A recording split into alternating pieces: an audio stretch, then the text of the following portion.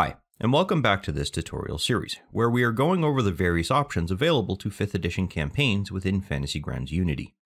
In this video, we will be going over the remaining options that are primary controls for how Fantasy Grounds itself sets up and configures and displays information related to combat encounters through visual or audio representations and how combat itself flows. So with that, let's get started. The first option we'll cover in this video is called Token Bar Colors, which I honestly feel is in the wrong section, as it affects tokens on a map rather than anything within the combat tracker. And what this does is it changes how the color itself changes in relation to the health icon of a given token, be it an NPC or a player when it is placed on the map. In standard mode, which is the default, the colors will start at a deep green, and as the player or NPC takes more damage, the colors will slowly shift to a deep red before vanishing once the character or NPC themselves has been reduced to 0 hit points. This is a gradual shift in the overall colors that you will see in the icon, and it works in a way where it passes through an entire gradient from green through to yellow, through to orange, and then finally to red before disappearing from the icon. However, when using tiered mode, this is going to happen a little bit more gradually in the overall numerical scale. And the colors themselves are going to shift far more suddenly because these changes occur at the 0, 1, 25, 50, 75, and 100% calculations when damage is being dealt to a character or NPC. As you can see here, I already have a character on a map, but it has this dot here. Unfortunately, that is not an overly clear indicator for us in order to be able to go through and show what this is going to look like.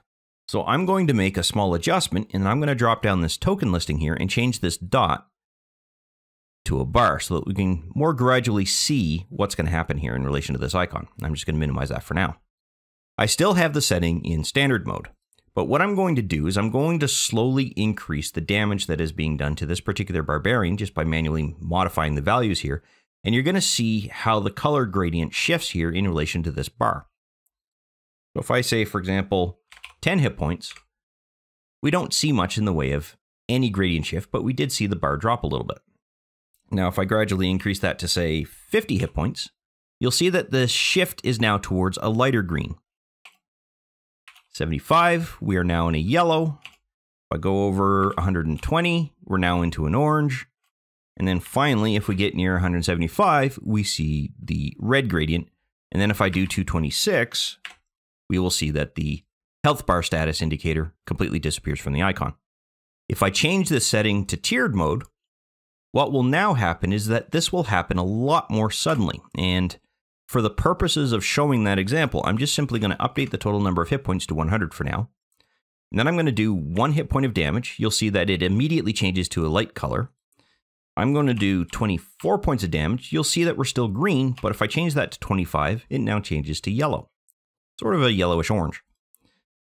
Same thing at 49, it stays that same color, and then at 50, it is now a red.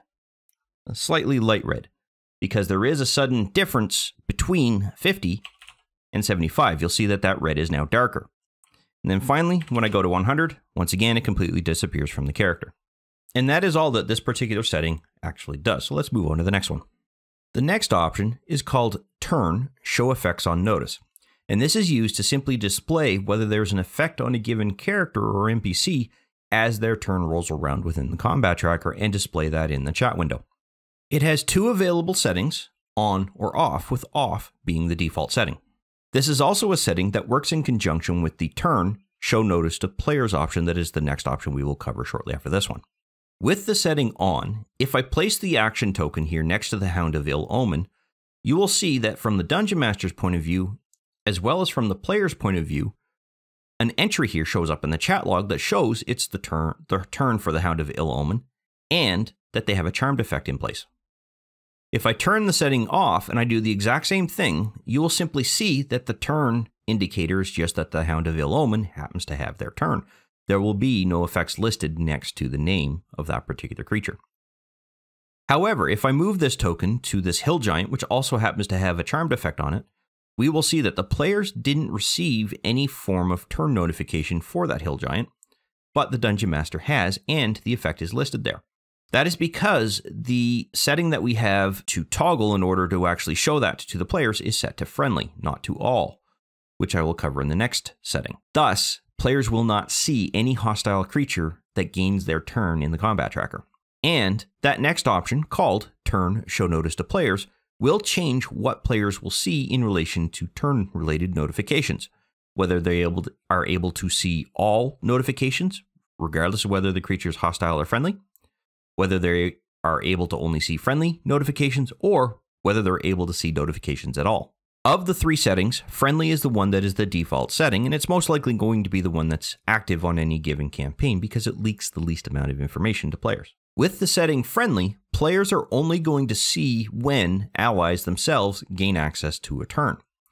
And as you can see here, as I move through many of these particular creatures here, even though I'm not doing it in order, you'll see that the Dungeon Master is receiving the turn notification, but the player is only receiving those related to the Hound of Ill Omen, the Ape, and the Barbarian related character because those are the only ones that are an ally of the Barbarian. However, with the setting on, and even if the show effects on notice is turned on, players will receive notifications of when hostile creatures are gaining their turn, but they will not receive notification about any effects that happen to be on that NPC. That part still remains anything related to an ally. So you can see there that the third Hill Giant here, which has a charmed effect on it, did not show that it had a charmed effect on the player side, but it did on the Dungeon Master side. Whereas the Hound of Ill Omen showed it in both cases. Even with this setting set to all, if a particular creature is hidden in the combat tracker, so you can see here that I clicked on this little eye symbol, if I give that creature a turn, you will see that the Dungeon Master saw that they got a turn notification, but the players have not. So it is still possible to hide creatures within the combat tracker and not leak out that you have an extra creature there to the players. When the setting is set to off, it doesn't matter whether I move between an ally of the player or any hostile creatures, the player's not going to see any turn indication notified within the chat log, although they will still receive the audible alerts associated with any notification when their own turn comes up.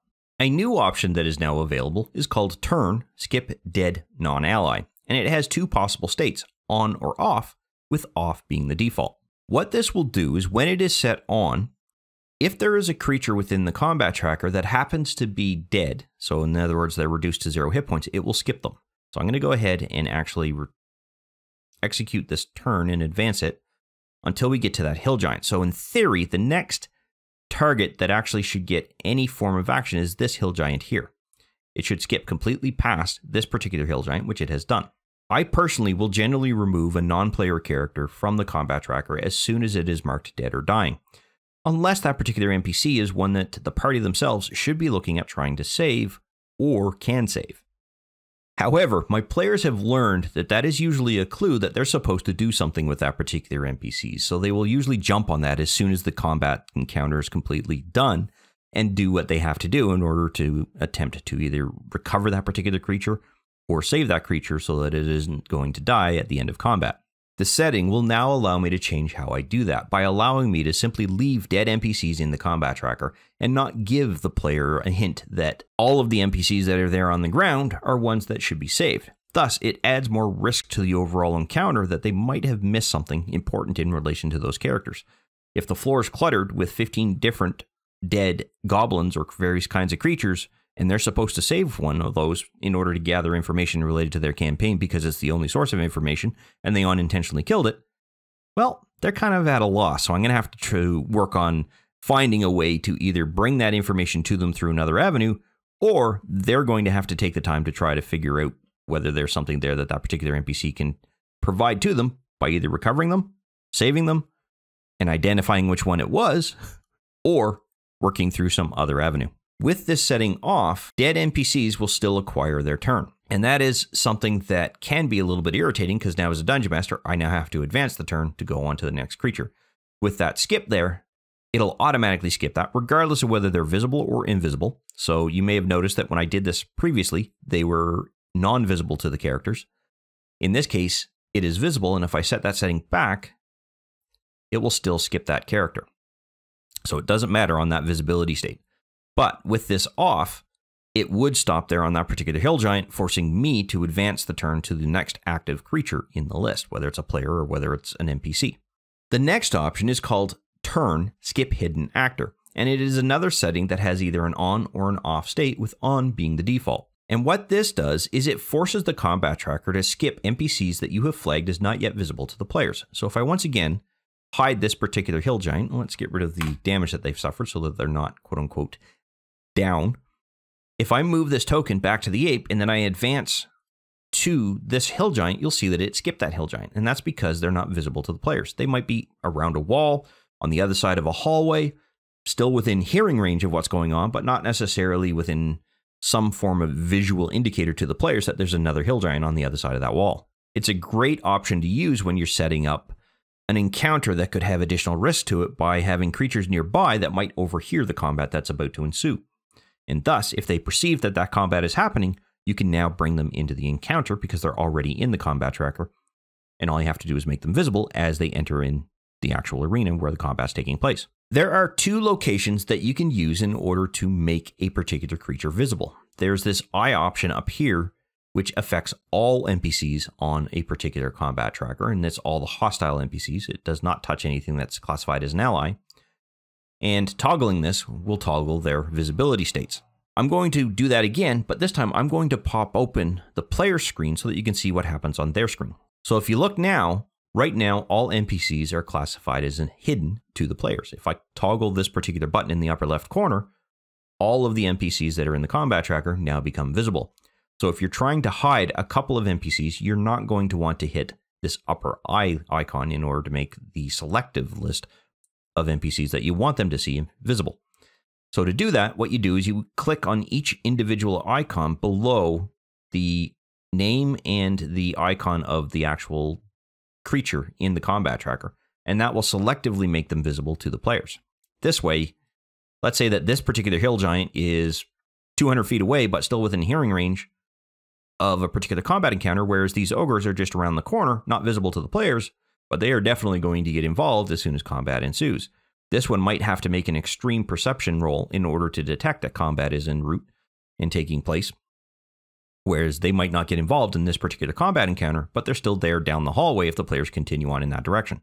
With this setting off, what you will notice is that inside of the player's end of the combat tracker, the turn will seem to quote-unquote vanish, as if the players had reached the end of the actual round. When in fact that is not actually the case. All that has happened is that this particular hill giant, who happens to be hidden, isn't visible to the players. Meaning that you've now given them a clue that something is going on in relation to that particular hill giant or another creature that happens to be involved in the scenario. So the players are going to be a lot more wary because you've now dropped that particular clue to them. And it's one of the reasons why I will actually leave this setting set to on, simply because it will skip this hill giant, it will advance the token to the next active actor, if you will, inside of the combat tracker, and then if there are 3 NPCs that are hidden to the players, it will skip to the end of the turn. The players now assume that they're at the end of the round. In this case, they would be correct, but it now gives you time to move those additional tokens around in the event that you have to, and not drop a hint to the players that you're doing something else related to that. You might just be a little bit slow getting the next round started. That's really all that comes down to. The last option in this category is called Turn Stop at Round Start. And this is also an option that simply has an on or an off state, with off being the default. When this setting is on, it'll actually prevent this combat tracker from starting the next round in relation to the next series of initiatives, if you will, at the end of the last creature's turn. What I mean by that is if this ogre happens to have their turn and they pass the next actor token on to the end of the round, the combat tracker isn't immediately handing it off to the Hound of Ill Omen in this particular case. It's waiting for you to do something. And this is the opportunity that I use in order to go through and move creatures that might not be visible in relation to the combat tracker. Once I've completed moving those creatures around, I then click this to start the new round in relation to the combat tracker. And you can see here that we went from a round of 4 to a round of 5. With this setting off, if I go ahead and drop the action here on this particular ogre, and then I click Next Actor, it's going to immediately allow the Hound of Ill Omen to go. Essentially, it's not going to give you time to deal with those hidden creatures and get them into the next set of locations where they need to be in order to come into play in relation to the next combat round, if they're going to be there for the next combat round. I will personally leave this setting on because I prefer to have that duration at the end of the round in order to deal with any creatures that could be classified as hidden. I also use that opportunity to deal with any sort of housekeeping things that I have to deal with from a Dungeon Master's point of view outside of combat that might turn into combat-related scenarios if those particular creatures that are just slightly out of the edges of the perceptive range make a really good roll. Whichever option you decide to choose is going to be entirely up to you, and it comes down to how comfortable you are with going through and doing other things while combat is actively running, and keeping the players informed of the state of their combat attacks or spellcastings or whatever. However, that does cover all of the combat-related settings that we have to deal with, as well as one particular token setting. So let's move on to the next video in the series. Thank you for watching, and I look forward to seeing you in the next one.